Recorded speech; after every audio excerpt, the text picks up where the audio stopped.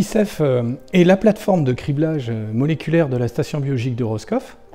Alors, elle fait partie de différents réseaux de plateformes technologiques, des réseaux au niveau régional, Biogène Ouest, et au niveau national, un réseau qui s'appelle Ibiza, et aussi une infrastructure nationale qui s'appelle France.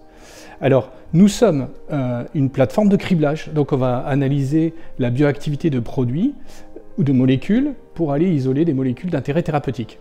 Et notre angle d'attaque, c'est identifier des inhibiteurs de protéines kinases, donc des enzymes qui sont souvent impliquées dans des pathologies humaines.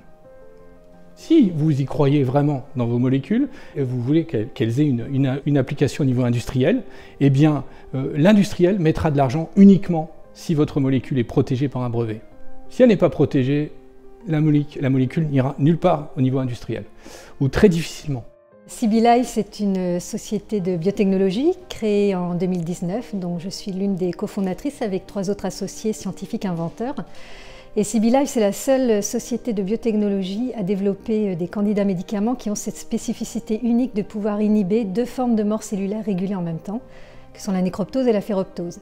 Alors nous, notre objectif, c'est de protéger ou régénérer des organes atteints par ces pathologies sévères pour lesquelles il n'y a pas de traitement efficace.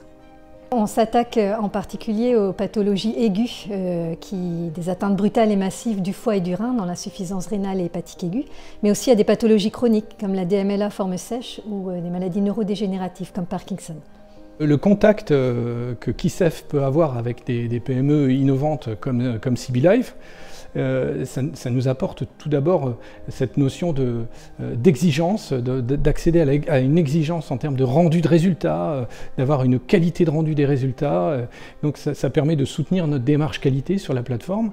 Autre aspect, ça nous permet de développer de nouveaux services, comme par exemple étudier la mise en solution de produits, est-ce qu'ils se solubilisent bien ou pas. Ça, c'est quelque chose qu'on ne faisait pas et qu'on va faire suite aux contacts qu'on a eus et aux collaborations qu'on a avec la société SeaBeLife.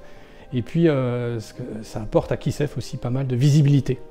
Les travaux de recherche auxquels a participé la plateforme KISSf ont permis de mettre en évidence ces molécules d'intérêt thérapeutique qui sont aujourd'hui développées au sein de SeaBeLife. Et Stéphane, qui est responsable de cette plateforme, est aussi co-inventeur des brevets qui sont aujourd'hui exploités par la société. Il est cofondateur de la société et il est aujourd'hui membre du conseil scientifique. Et donc il nous apporte tout ce soutien scientifique dont on a besoin encore aujourd'hui pour poursuivre nos travaux de recherche, pour bien caractériser le mécanisme d'action de nos molécules. Et ça se caractérise en 2019 par un projet collaboratif qu'on a pu mettre en place avec son laboratoire, donc entre SeaBeLife et son laboratoire, pour mieux comprendre les mécanismes d'action. Et là, aujourd'hui aussi, ça se caractérise par une thèse CIFRE, donc co-encadrée par SeaBeLife et Stéphane.